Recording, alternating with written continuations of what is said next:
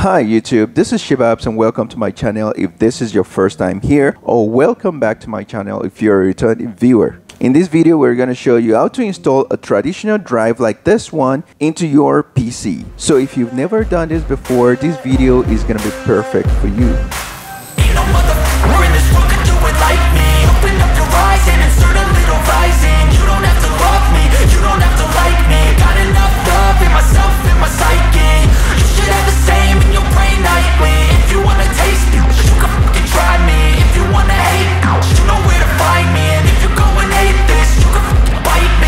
Cruising in my lane fast, call it high speed. I've been working hard, yeah, I've been working nightly. If you think you'll win, ha, not likely. I be taking shots, yeah, cold-blooded, icy. Watching numbers grow is what I call sightseeing. In the front row, run it up when they hype me. The following grows, they know how to ignite me. Call me CEO, I've been running shit right, see.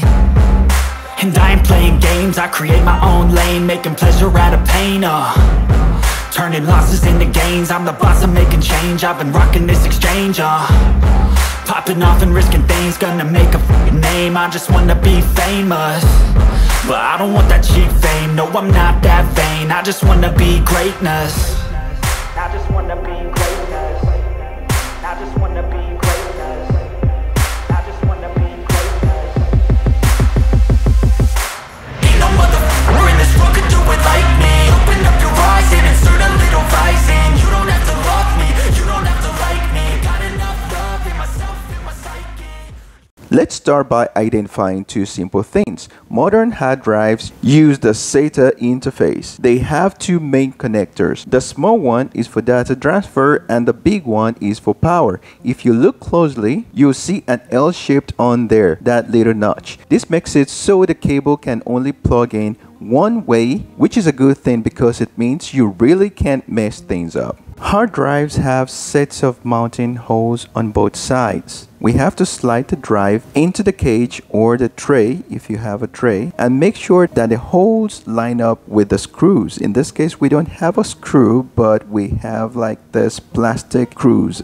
It's important to make sure that when you do that, that all the connections should be facing back.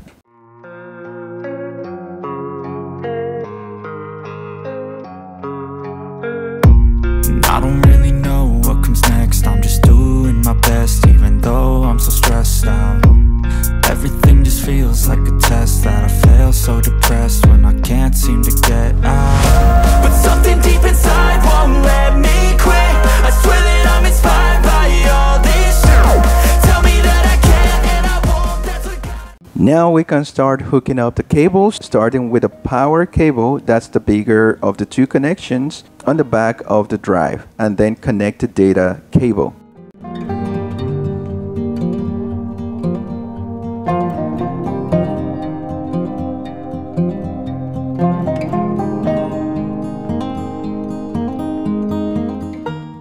Now we go to the motherboard. We need to locate the SATA connectors on the motherboard. These are the two SATA connectors here. They're quite different from a lot of Acer N60, or let's just say the older versions, because the older versions have their connectors like right here. Let's just say the connectors on the edges of the board, but in this case we have it here in the middle, one for each drive. So we are going to connect the SATA power cable. So we have these small holes here, which is going to align with this, and this one here is going to align with this to show you what direction. So I'm going to use the first port. Now we have the data cable and plug it into one of the open ports. Remember, it only goes in one way, so you can't really mess things up. The same thing with the SATA power connection. These two right here that we're looking at, these are the data connector, one for each drive. So I'm going to use the first one to connect our drive. And we're good to go. So that's pretty all there is to it. We now go ahead and put the case back together, put the side panels on, and screw everything up. Plug it in and turn on.